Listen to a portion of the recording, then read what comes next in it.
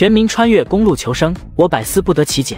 不过这点倒是小问题，只要正常效果不差的话，就不愁卖。搞定了药剂，我正准备离开，忽然感觉到有人在拉自己的衣角。我低头一看，居然是001的手中还拿着2张图纸。哟，出息了，居然出了2张！我一见，喜出望外，立刻将2张图纸抓到了手里。第一张图纸照例是神秘阴影的制造图纸，我只看了一眼就扔到了杂物堆里。我打开了第2张图纸，火腿晾晒储存房2级特殊配件，可以晾晒储存火腿，让火腿风味更加浓郁。制作材料：终极木料50单位。这东西还行吧？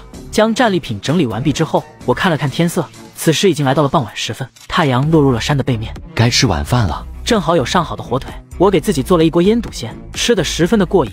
吃完之后，小爱同学负责开车赶路，我则打开了区域频道，准备看看玩家正在做些什么。刚一打开频道，苍小空就给我发来了私信：老板，有人在传说找到了退出游戏的方法，而且已经流传得很广了。什么？离开游戏的方法？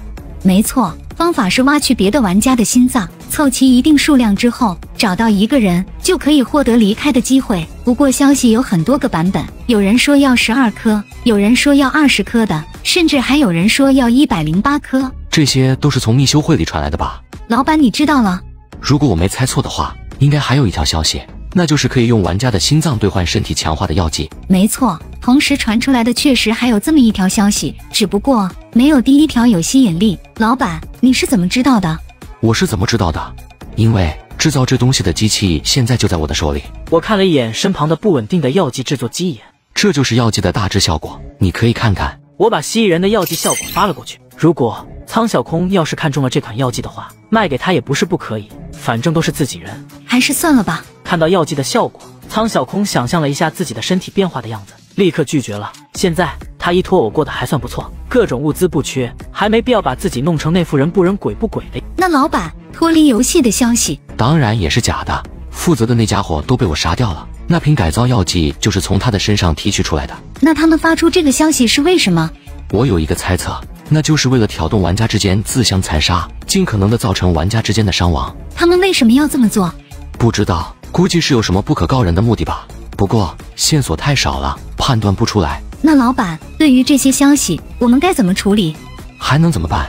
保持独善其身吧。难道不管吗？怎么管？大家都是被拉倒这个世界的苦逼，而且多数人都过得不怎么样。突然冒出来一个离开的希望，谁肯放弃？如果你上去告诉他们真相，他们说不定还会说你断了他的离开的路，反倒埋怨你，甚至出手对付你。这样吗？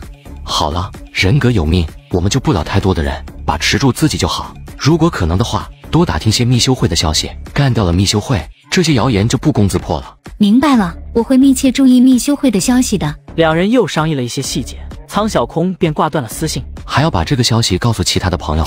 我立刻把相关的消息通知给了这几个熟识的朋友。放心了，我肯定不会相信的，居然要其他玩家的心脏才能离开，这么离谱的谎言，我怎么可能相信呢？赵婉婉则表示哪怕是真的，他也绝对不会去做这么恶心的事情。在私信的末尾，他再次重申了自己想要泡温泉的渴望，希望能在下一个路口和我相遇。毛子哥更有意思，回了一段视频，视频里他正擦着一根撬棍，上面满是血迹。你这是杀了什么东西？雪狼？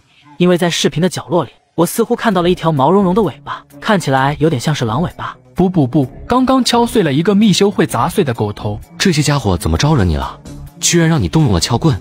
毛子哥平时要么是用拳头，要么是直接用枪，用冷兵器还是第一回。那个家伙长着一个狗脑袋，居然还跟我吹嘘能获得变得更强的药剂，笑死了。我就是用撬棍轻轻的试了一下，他的脑袋就碎了。我有些不知道该说点什么好。这些密修会的家伙招惹谁不好，偏偏去招惹毛子哥，这下好了吧，撞到铁板了吧。我继续通知剩下的人，其中李飞宇对我手中的那罐强化药剂比较感兴趣，不过当他看到里面居然还有泰迪的基因后，最终败退了，变成怪异的样子他能接受，但是变成魅魔他就接受不了了。海格没什么消息，估计宿醉还没醒。对于海格，我也不知道该说点什么好，明明没什么酒量，还偏偏喜欢喝。将消息通知给了几个朋友，我终于松了一口气。与此同时，在一条偏僻的道路上，一辆巨大的房车正停在路边，房车内灯火通明，3个人围坐在一张圆桌之前。赛克勒老大，那个消息已经蔓延开了，我们该怎么办了？这不是很好吗？可是有玩家要找我们兑换药剂，但是那种药剂只有加里森老大才能制作，可是加里森老大已经死了，我们没办法。够了，加里森已经死了，现在我是老大，不要再提那个该死的家伙了，听明白了吗？是，但是玩家那边……好了，就告诉他们提交的心脏不够，或者前面有很多人排队，想要插队需要交更多的心脏。编谎话你都不会吗？真不知道社区大学那帮该死的校董是怎么让你毕业的？用屁股吗？知道了，还不快去！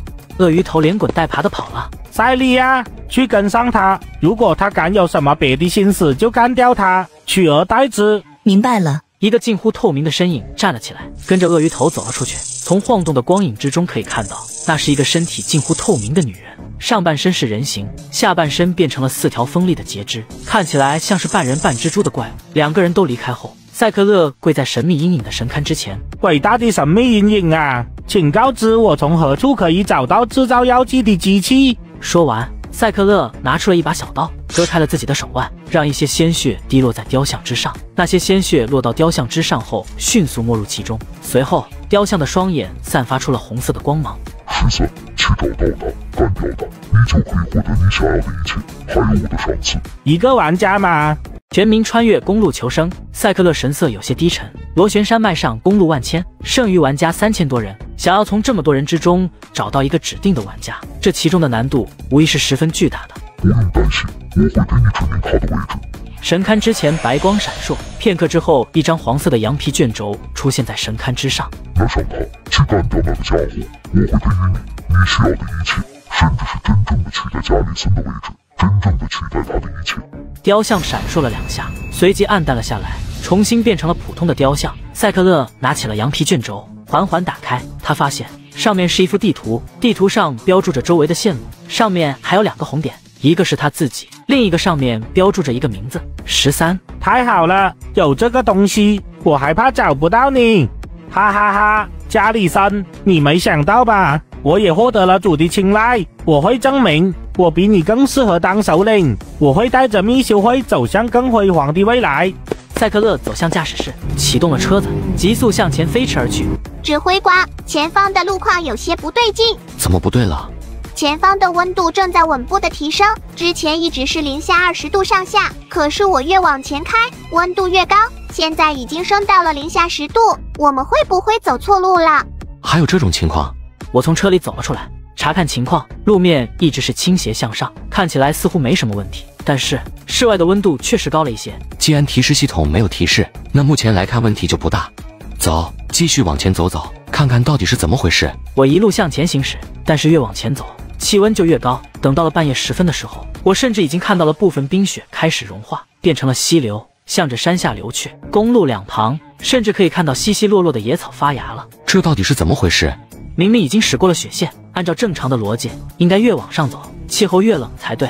不管了，反正既然提示系统还没提醒，我就一直往前开，我倒要看看前面到底有什么东西。我一路向前行驶，一直开了一夜，等到天色微微放亮，才停下车来休息了片刻。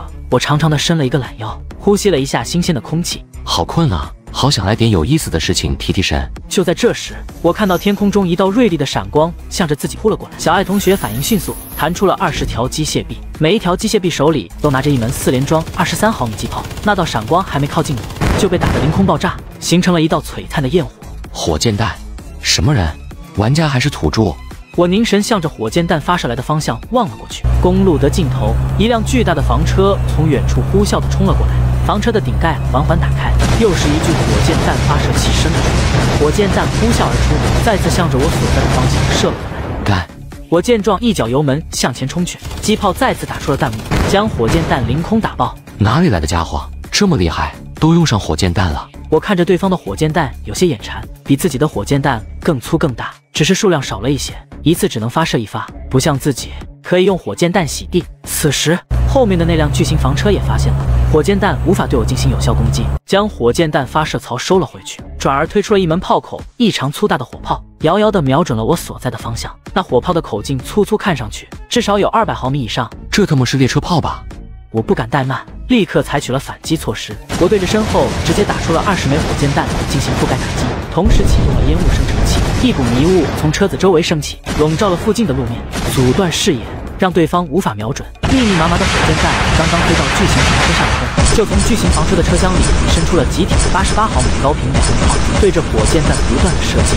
那些88毫米高频2用炮异常的精准，20枚火箭弹居然被一炮一个，全都凌空打爆，没有一个接近房车500米以内的。这是谁呀？这么厉害！尤其是那个88毫米的高频2用炮，实在是太精准了，火箭弹都能凌空打爆，直接断绝了我升空作战的念头。我相信，只要我敢升空，那4门88炮绝对教自己做人。好难缠啊，这家伙该怎么对付呢？此时，一直在后面追击的赛克勒也感到有些吃惊，这是他第一次遇到这么棘手的敌人。呵呵，倒是有些本事，不过你以为这样就能逃出我的手掌心了？太天真了！赛克勒调整的203毫米列车炮的仰角将炮口扬起，随后按下了发射键，一声震耳欲聋的响声炸响，一颗巨大的炮弹越过了步兵战车，在前方的公路上轰然爆炸。203毫米的炮弹威力异常巨大，直接将双车道的公路拦腰炸断，留下了一个直径足有10多米的大坑。要是强行冲过去，绝对要掉入峡谷之中。小爱同学一个急刹车，在大坑前堪堪停了下来，避免了掉入悬崖的悲剧。此时，想要充气升空以地面高度飞过深坑也不太现实，因为那辆巨大的房车已经追了过来，4门88毫米高炮已经蓄势以待。此刻，我遇到了进入这个世界以来最危机的时刻。那辆巨大的房车缓缓地停在500米开外，巨大的炮口对准了迷雾。前面的朋友，不要做无谓的抵抗，走出来吧！只要你交出一样东西，我就可以放过你。赛克勒拿着扩音器高声喊着，试图把我引出来干掉。现在步兵战车躲在迷雾之中，赛克勒不敢随便拿重炮轰击，毕竟那台制造药剂的机器有极大的可能在我的车上，如果打坏了，他哭都来不及。我躲在迷雾之中，也不敢开炮反击，要是对方抗住了，我就暴露了位置，很可能会被对方的主炮一发带走。不行，时间不等人，得快点找个机会干掉他。我想了想，把莉莉娜拉了出来，跟我出来对付一个敌人。是谁？莉莉娜很兴奋，相较于拿着螺丝刀，她更喜欢操刀子砍人。就是外面那个家伙。我指了指外面的房车，待会一起冲出去，把这家伙干掉，不然我们都没什么好日子。明白了。我也将罐头带了出来。待会你从正面直接冲过去，把里面的家伙抓出来，砸碎他的脑袋。罐头点了点头，举起了自己身前的塔盾，一起上。我发出了一声号令，3道身影一起从迷雾之中冲了出来，一同向着巨型房车冲了过去。赛克勒看到3道虚影从迷雾里冲了出来，顿时吓了一跳，随即狂喜，立刻启动了自动近防机枪，向着几个人扫射。至于88炮，则因为射击角度问题，无法对过于低矮的目标进行打击，我们完美的避过了。虽然无法动用88炮，但赛克勒仍然信心满满，他有6挺12.7毫米的近防机枪，这些就足以将一切来犯的人干掉了。至少从他现在已知的情况来看，还没有出现可以挡住机枪的防弹衣。